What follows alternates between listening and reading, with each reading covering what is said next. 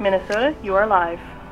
Minnesota United select number 14 from University of California, Santa Barbara, Noah Billingsley. Well, athletically he's incredible. You know, he's one of the few people we've heard that actually when they do the bleep test, they actually stop him running because he finishes the bleep test. So incredible athlete, can play left fullback, can play right fullback, has played through the middle, has played wide. Really good upside, we feel. Spoke to his coach, who used to be Michael Boxall's coach, another New Zealand guy, you know, so no, we're really pleased. We think he's got a terrific upside.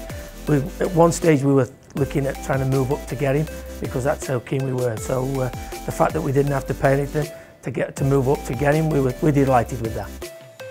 Well, it was sometimes you're looking at who's the best player on the board because we didn't think we had any really glaring holes that we needed to fill.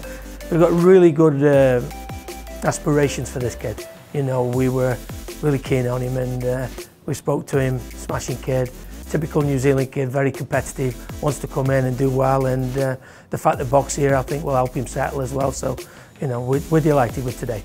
We're really pleased to have you. Hope you do as well as the current Kiwi we have, Boxy, another one of your gauchos. You know, if you do as well as him, you'll have a good career, so. Okay, if you need anything, give me a call, don't hesitate. Alright, son. Speak to you soon. Take it easy. Cheers. Cheers. Well, we've got 2 or 3 players that we quite like. I think there's still 4 Americans that we like, and there's a couple of foreign players that we like who are still out there. Obviously, it's a long way to go to the 4th round, but we'll wait and see. But you know, the draft's been pretty kind to us the last few years. We've done really well in it, so hopefully this year will be the same.